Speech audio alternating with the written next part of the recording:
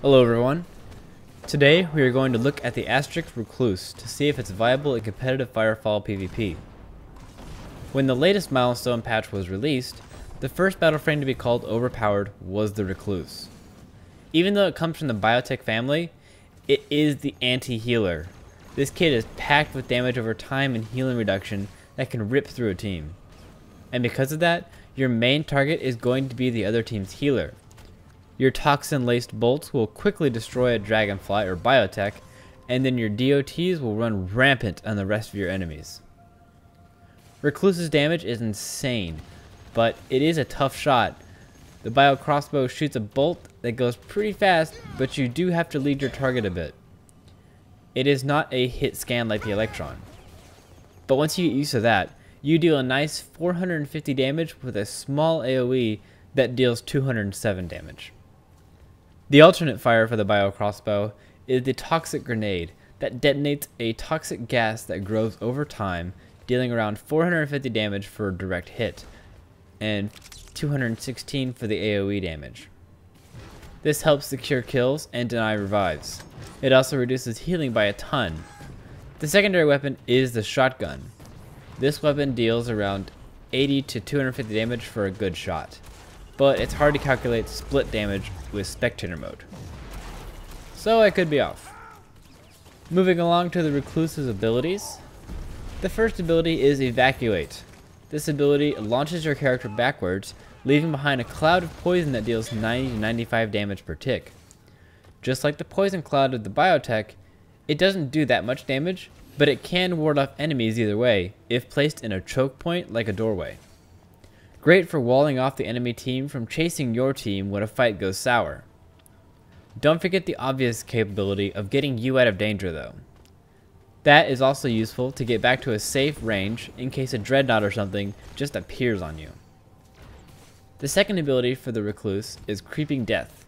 This ability is delivered via the bio crossbow, sending out a special projectile that will release a large poisonous gas when detonated. This cloud grows after impact and can cripple enemies caught within. The cloud deals 120 to 130 damage per tick, and with the cripple can get a lot of damage in before the target escapes. Back when this patch first launched, this ability was much bigger and had a bug where the gas could go through walls. Devs quickly fixed the bug and decided to make the cloud a bit smaller, but still keep the damage. No one's really complaining about this, so I'm glad to hear a proper balance change was made so quickly. The third ability is the Kinetic Shot. This charged shot from your bio crossbow picks up speed as it travels, dealing more damage the further away the target is. This is definitely the hardest skill shot in the game to hit and to get used to. I honestly have no idea the range of the damage. Once I unlock the frame, I'll let you know. It's on a 25-second cooldown, so there's no reason you shouldn't at least try to use it for opening each battle. Finally, the ultimate ability is Necrosis. When your HKM is full, this ability causes your battle frame to pump out an AoE of chemicals, blinding and poisoning enemies caught in the gas. The poison deals 75 damage per tick, but the ability lasts 10 seconds, so you will get a lot of damage in if you stick to your targets. This ability is scary to use because you paint a big target on your back, so make sure you can kill everyone with it before they kill you. There were quite a few times in the Bronodon 3 where fights were thrown because the Recluse used Necrosis too early or in a really open area. As a big damage dealer that specializes itself on being able to stay out of range of their enemies, dying at the beginning of a battle because of a bad Necrosis really hurts your team's chance of winning the engagement. I don't mean to be critical, but Necrosis is really a all or nothing ultimate that goes against the entire playstyle of the rest of the Recluse's kit. The Recluse's passive is Necrotic Poison. Dealing damage with an ability or your alternate fire causes the enemy to become poisoned, taking 27 damage per tick. The poison deals damage each second and can be reapplied by hitting the enemy with your primary fire. Well, that covers the specifics for the Recluse. After reading the numbers, you can see how it has the capability to be such a powerhouse in a match. Of course I see this battle frame as competitive. I think as teams get more practice, we will see even more of this frame in tournaments.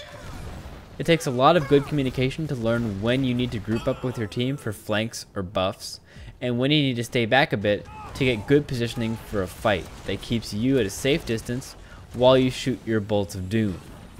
Be wary of electrons and recons. They are probably your biggest threats at the moment, as they will out DPS you at range.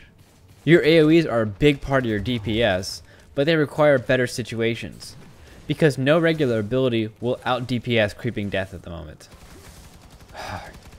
This battle frame is difficult to explain everything. Probably because the battle frame itself is so hard. But if this intrigues you, feel free to try it out. But that about wraps it up for this video. I hope you learned a bit about the Astrek Recluse and possibly feel up to the challenge. I know I've got my eye on it. If you liked the video, feel free to click the like and subscribe buttons below for future content on Firefall. Thank you guys for watching, and I'll see you next time.